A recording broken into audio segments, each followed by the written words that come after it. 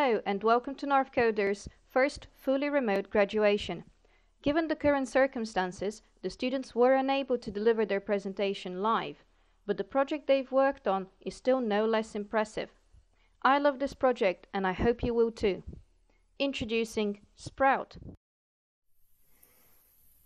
Hi, I'm Robin, and today I'm really happy to introduce you to the app myself, Anissa, Connie and Imogen have been working on for the last 8 days, Sprout. Sprout's been designed to make identifying, cataloguing, purchasing and caring for plants as simple as possible. You simply take a photo of or search for the plant you want to learn about and all the information is displayed for you in an easy to understand interface. The app is for anyone who wants to take better care of their plants or is simply interested in finding out more about the plants they see around them.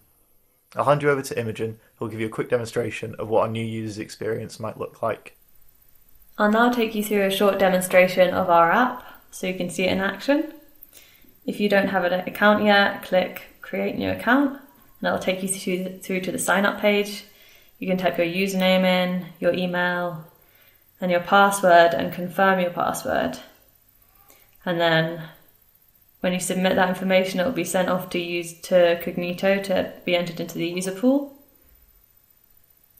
And now we've submitted it, we've been sent a verification code to our email address by Cognito, so we'll wait for that verification code to come through. We can then verify our email address.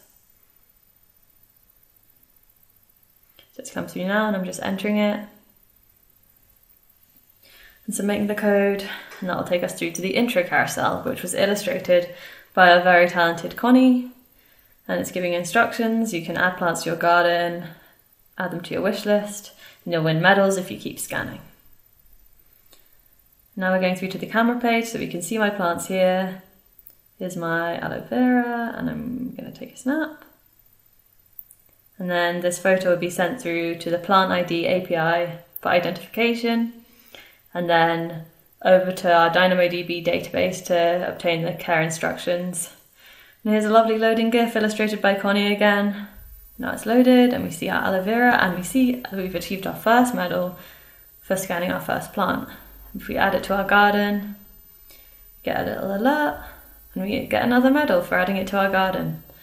So now we can continue and take a look at the garden page. And this is just getting all our plants from our user table in DynamoDB. And then we've got our aloe vera and we can see the care instructions represented with icons below the plant. So we've got our pH, our shade. Now we're through to the plant page where we can see the image of our aloe vera. We can scroll through the images to see both the image we took and stock photos from the database. And I can set a watering reminder which triggers a notification on my phone every time my plant needs watering.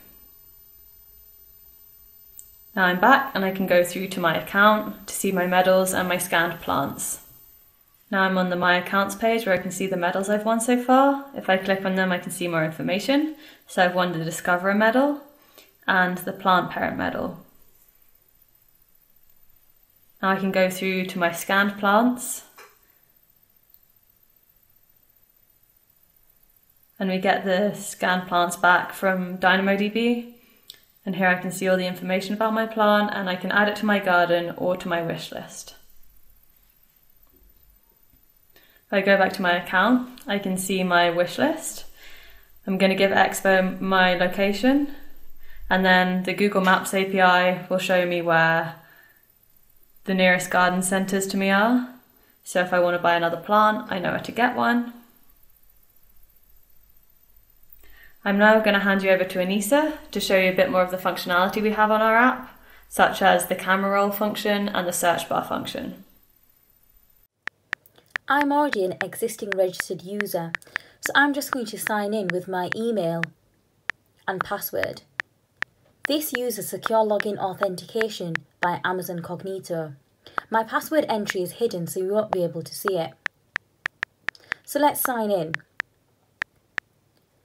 This will take us to our camera page, but I'd like to see my account first. Wow, I've scanned 147 total plants. Instead of taking a picture this time, I'm going to search for a plant. This sends a request to our Treffle API to get plant care instructions. And as you can see, I've received the care instructions and a lovely set of pictures to scroll through.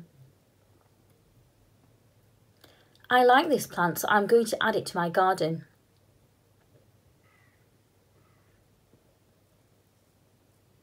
Now, along with searching, I can also upload a picture. So I'm going to use Expo's image picker to choose a picture. This will send its base64 representation to our plant identification API. And again, for this orchid, I've got care instructions. I'm going to add it to my wish list. And as you can see, I've got my updated wish list. To access my nearest garden centres, I'm going to click on this link, which will take me to Google Maps. When a user loads Sprout, Cognito provides a safe, secure login page.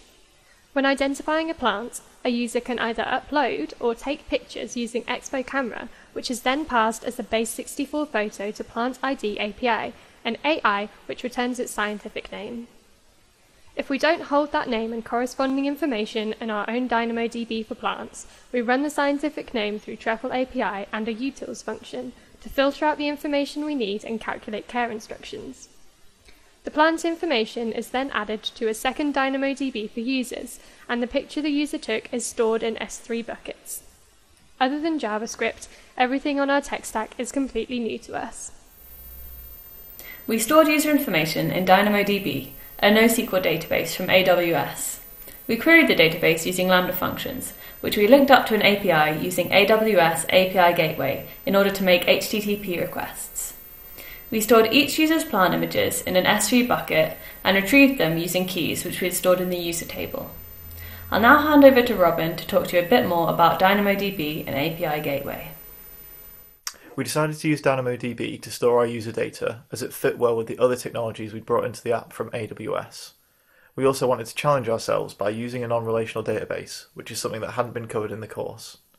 Using Dynamo allowed the app to scale easily with demand and also allowed for easy changes to the structure of data within each user. Using the API gateway provided by AWS alongside DynamoDB meant that we could follow an MVC architectural pattern, and its integrated Lambda testing provided us with the tools to check our database was functioning correctly before integrating it with our front end. The main challenge that we faced when using Dynamo was the learning curve, getting up to speed, and the somewhat lacking clarity in AWS documentation for beginners. I'll pass you back to Imogen, who can tell you a bit more about S3 buckets and how we implemented them. We decided to use an S3 bucket to store user images, as we could request them via an API linked to a Lambda function, like the rest of our backend. The flat data structure made it quick and easy to set up, and we could store large image files no problem thanks to the 5 TB limit on storage. An obstacle we faced was the large size of the mobile photos, which breached the size limit on Lambda functions. To resolve this issue, we had to use Lambda to retrieve an authenticated URL with which we could request the photos from S3 directly. This extra step added to the loading time of our scanned plants and garden pages. Given more time, we would have liked to look for a more efficient solution to this issue. To identify the user's plants and provide care information, we used 2 external APIs, Plant ID and Treffle. We eventually decided to start building up our own database of plant information due to a lack of complete data on Treffle, but we kept the external API functionality in place just in case a plant wasn't in our database. Connie will now tell you a bit more about the external APIs we used. Both APIs have been incredibly beneficial to our project as they have such extensive libraries and are free to use. However, our dependency on them could be a weakness in our project, as we rely heavily on them for large portions of information on plants. We found Treffle to be somewhat unreliable, providing patchy information on some plants, and had one day when the server was completely down. This is why we decided to start building our own DynamoDB and fall back on Treffle in case we didn't have a scanned plant available. The speed of identifying a plant is fairly slow using Treffle and Plant ID, as we are making 2 separate async API calls, and we also have to run Treffle responses through a utils function to format the data ready to use, which is another pro of using our own DynamoDB, where the information is already correctly formatted.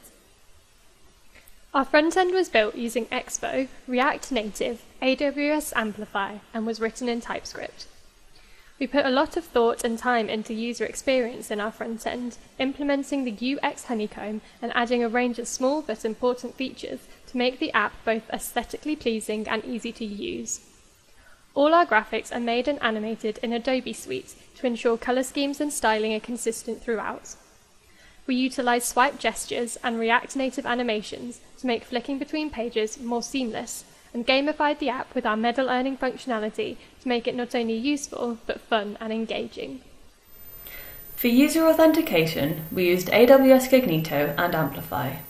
The benefits of this were that we had access to a wide range of pre-built authentication functionality via Amplify. We were also able to easily add email verification using the Cognito user pool setup.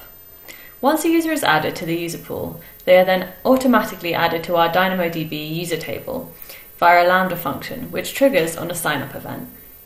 We wanted to incorporate social authentication using the Facebook SDK, but unfortunately, due to a lack of time and documentation, we were unable to add this. Given more time, this is something we would have liked to have added for an easier user experience. We decided to use TypeScript because it allowed us to debug before compiling our app, and we wanted to familiarise ourselves with industry standard.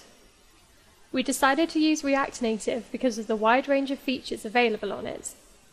Knowing React was helpful in learning React Native, but writing in TypeScript added an extra challenge to an app we had to build in such a short time frame, as we're not taught either React Native or TypeScript on the course. Pairing a tech we didn't know with a language we didn't know meant debugging took twice the time, as in many cases we had to go through the documentation of both to find out where the problem was. React navigation posed new challenges, such as relearning how to pass down props, and some functionality we were used to using was not available or had a much more roundabout way of accessing. For example, React Native does not support GIFs for our loading screen. CSS was also out the window, and we had to learn to style using React Native style sheets, which is much less customizable than React or vanilla JavaScript. We decided to integrate maps to show users the nearest garden centres. This was done using React Native's map view and the Google Maps JavaScript API.